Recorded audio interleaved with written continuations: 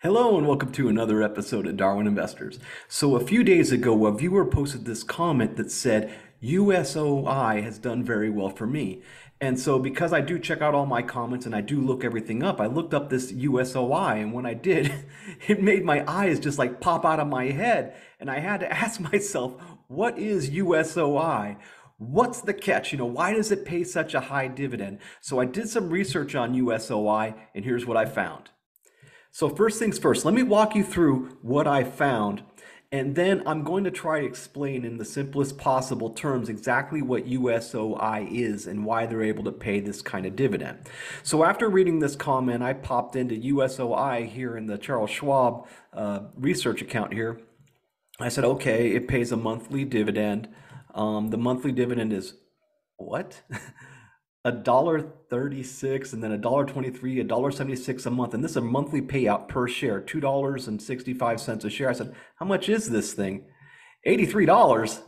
It's $83 and it's paying out a $2.65 per share per month dividend. And then when I went even further back, I saw $5.96 a share, $4.55 a share, $3.95 a share. Again, paid out monthly.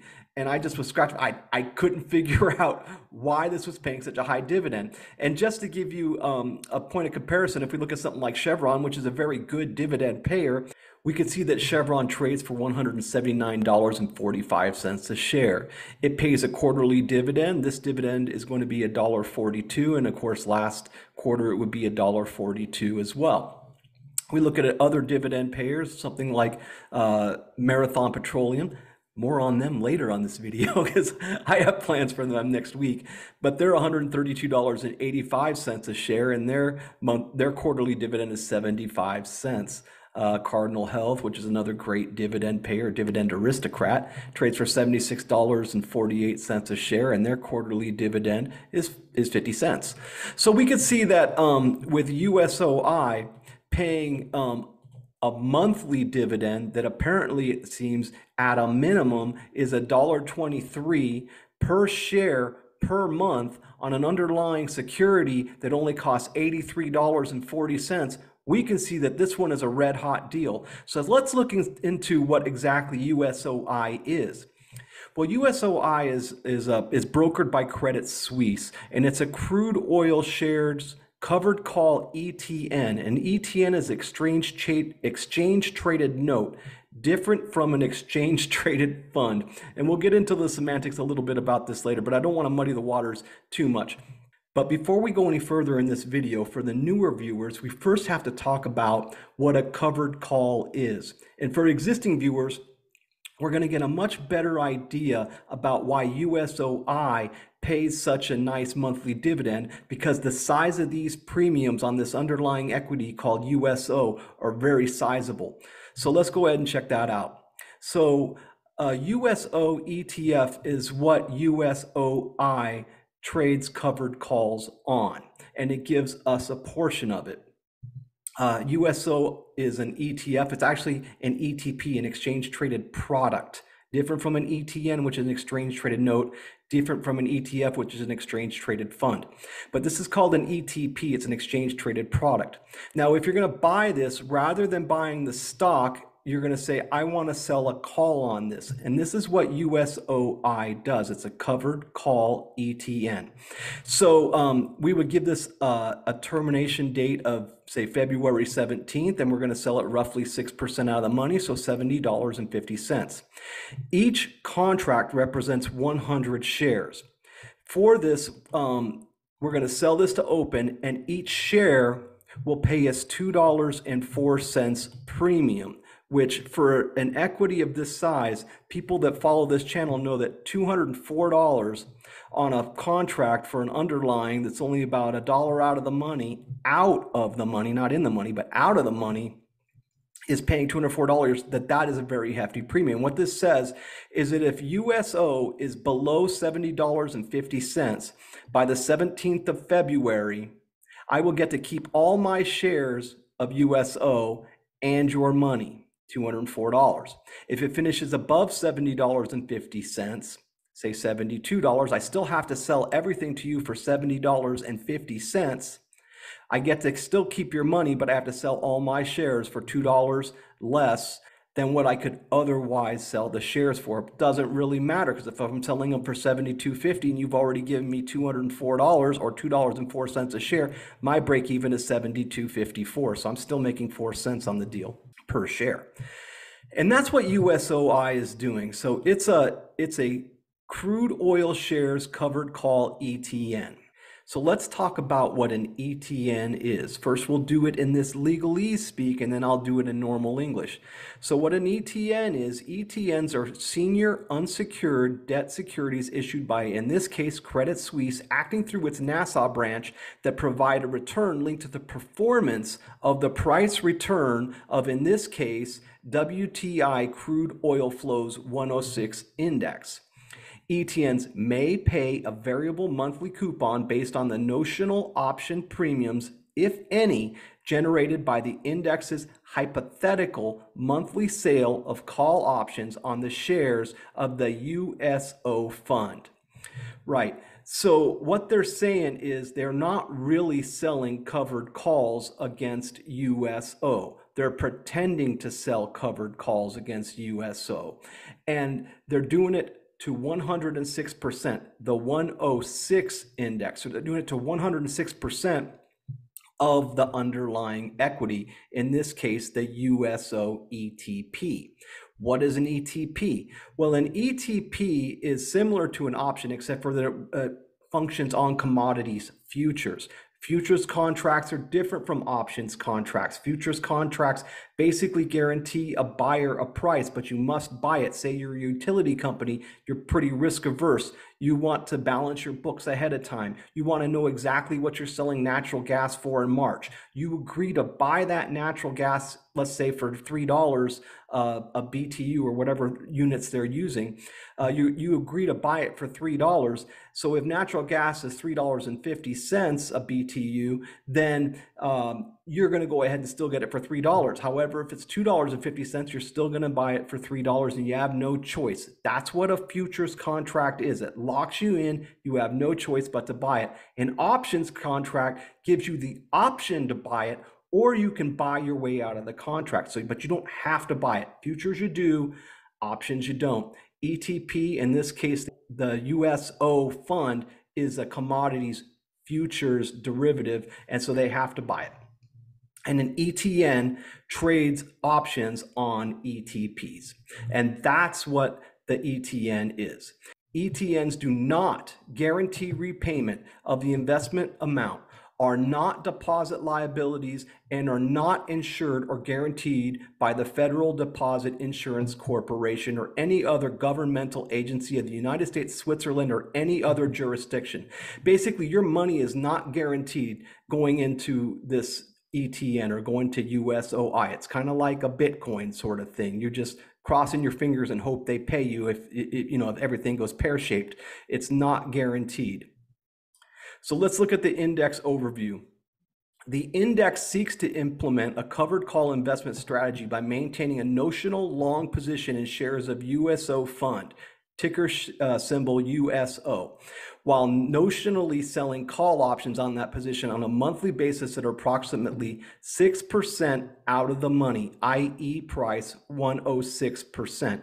The notional net premiums received, if any, for selling the calls are paid out at the end of each monthly period as distribution. The index's strategy is designed to generate monthly cash flow in exchange for giving up any gains beyond the 106% strike price. So it should crude oil futures go up 120%, you're only guaranteed the premium from selling it over 106%. But if it goes down, you get all of that downside. But if it goes up, you only get some of the upside. In exchange, you're getting a monthly payout of a notional call option, like we had shown earlier in the video with the covered call example. Sold 6% out of the money. All right, with all of that stuff out of the way, now let's talk about the returns of this ETN. This year, it's actually had an annualized return of 33.24%.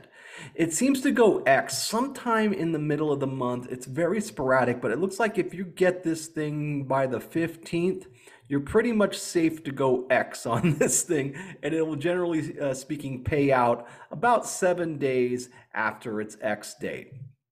Um, like I said, the annualized return on this was 33.24%. You can see that in June it paid out $5.05 a share, July $3.39 a share, and so on and so forth. If we look at the year prior to that, we could see that it paid out $1.33 a share in December, $2.87 a share, so it's a pretty consistent payer. So let's go ahead and see how USOI tracks relative to crude oil prices. Here's the 1-year chart of USOI. It looks like it started off the year about $105 and it ended up the year about $83. It looks like it was down 20.64% for the year. However, it did pay out a 33% dividend. So in this case, we would be ending up in the green. So let's go ahead and compare this to WTI crude oil. Well, we can see that what WTI is the gold line and USOI is the blue line. And it does seem to track this pretty closely. So when crude oil goes up, USOI goes up. When crude oil goes down, USOI goes down. Given that the price of crude oil seems to be fluctuating somewhere between $70 and $100, it seems like if you were going to get into USOI, a good point to get into it would be somewhere here in the low 70s or high 60s should it get there. It looks like the low was 71.46 in December. What was it over here? 73.67 in January. So if you can get into USOI here around in the low 70s and high 60s, in addition to the nice monthly premium that you get from the dividend, you might also get some share appreciation on your underlying, which is not expected. It's a nice bonus if you get it, though, I gotta admit. So what would happen if something happened like when the oil went negative back in 2020? So when did the oil go negative?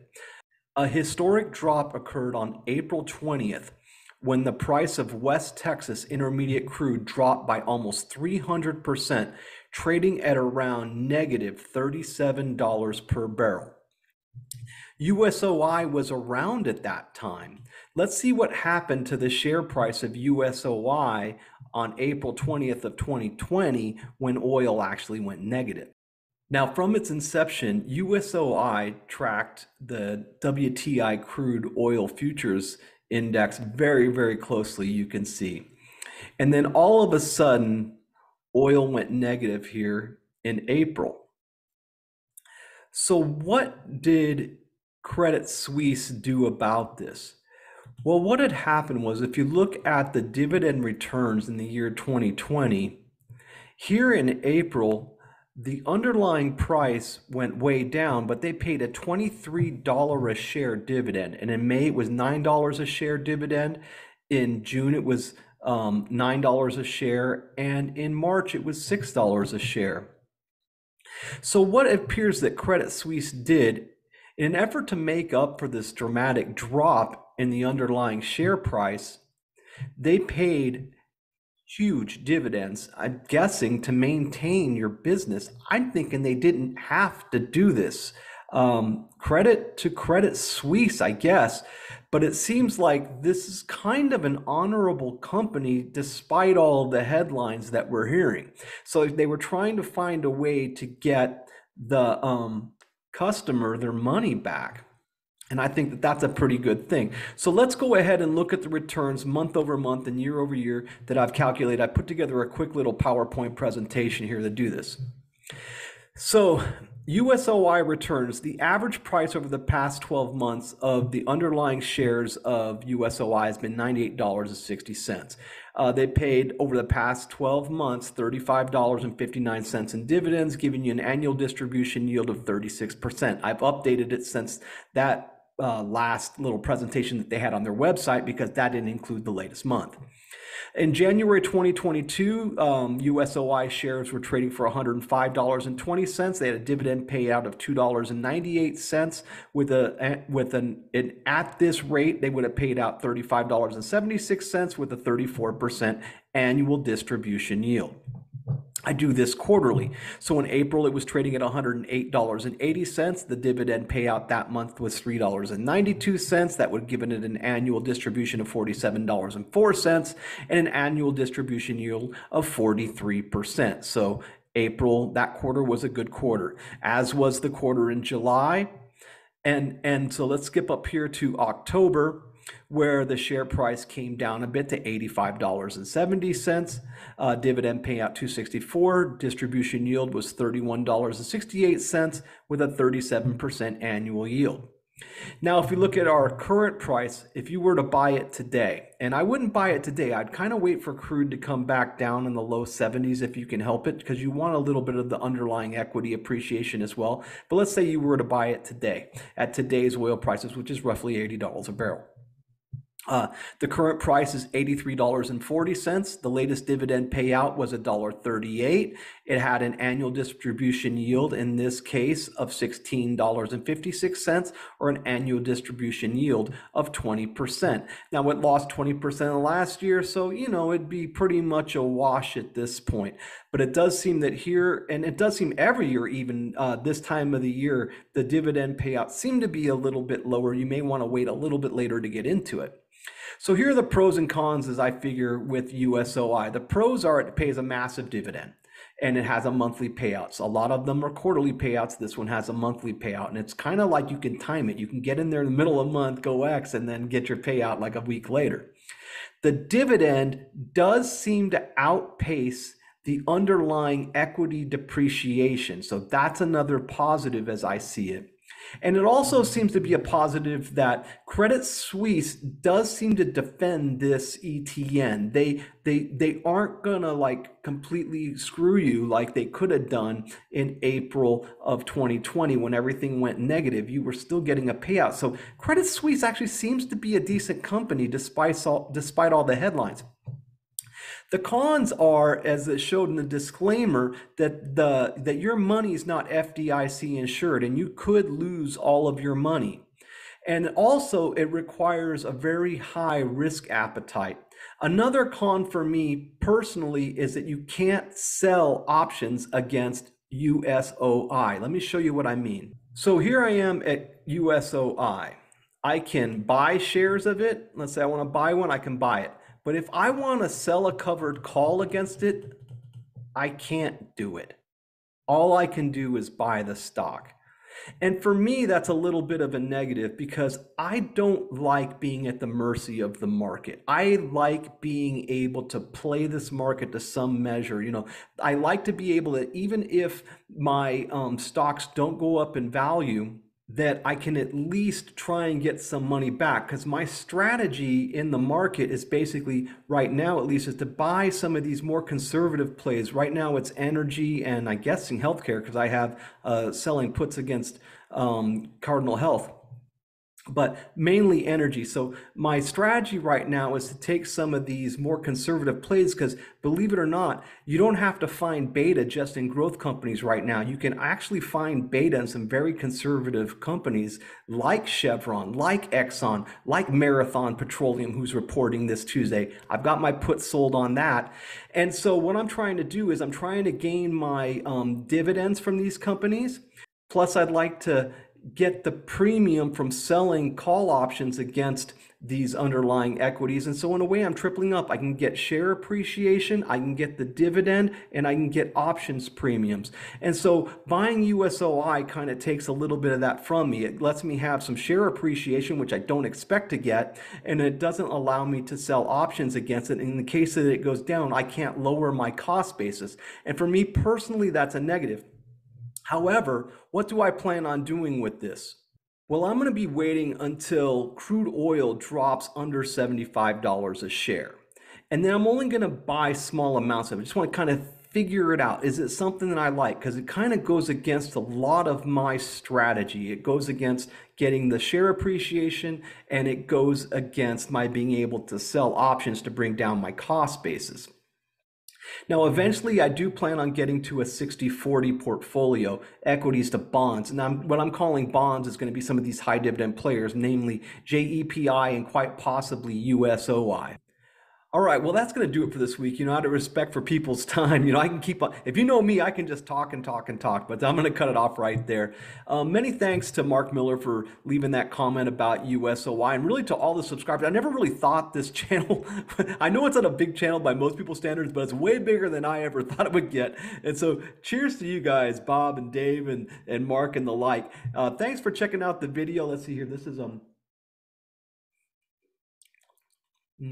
that is Founders Porter.